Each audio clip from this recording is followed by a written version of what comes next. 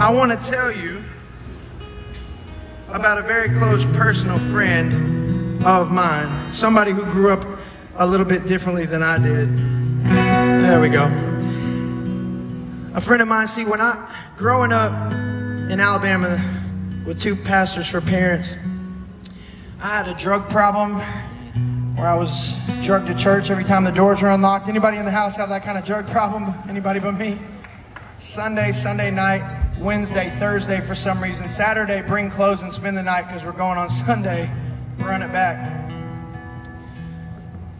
But my friend grew up differently than I did. My friend grew up not going to church, not even professing to be a Christian at all, and yet she had the same God-shaped hole in her heart that we have.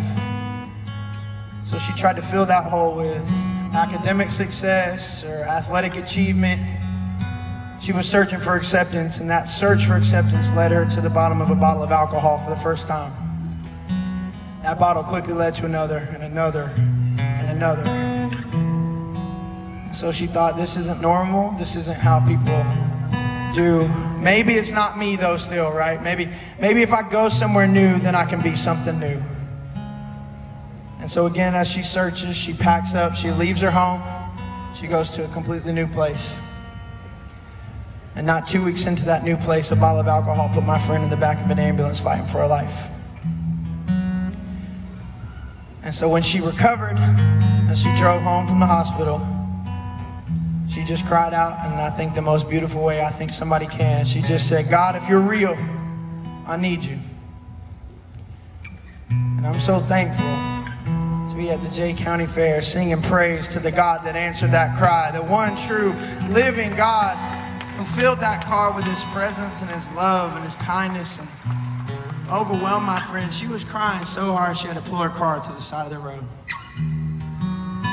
She didn't really know what to call it, you know. She didn't speak Christianese, but she knew what had happened to her. I believe our Bible says that the old had gone and the new had come. That was July 16th, 2018. My friend gave her life to the Lord that day, and I'll remember that day for the rest. Uh-oh. We're still listening. While they figure that out, I'm just going to yell. Yeah. July 16th, 2018. It was July 16th, 2018. Woo!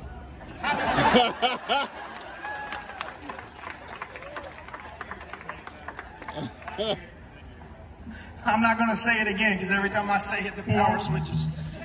But you've heard the date. Memorize it. I did. You'll be quizzed on this later. The date that changes the power changed my life forever. Let me tell you why. That is the day that my friend, her name is now Logan Cain. She is now my wife. She is now 4 years sober. She's sitting right there in a yellow t-shirt. Somewhere behind me is the prettiest baby girl I've ever seen.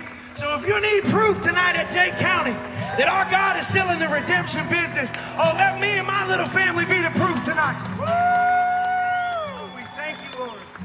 Hallelujah. Woo! Now, nobody say the word July.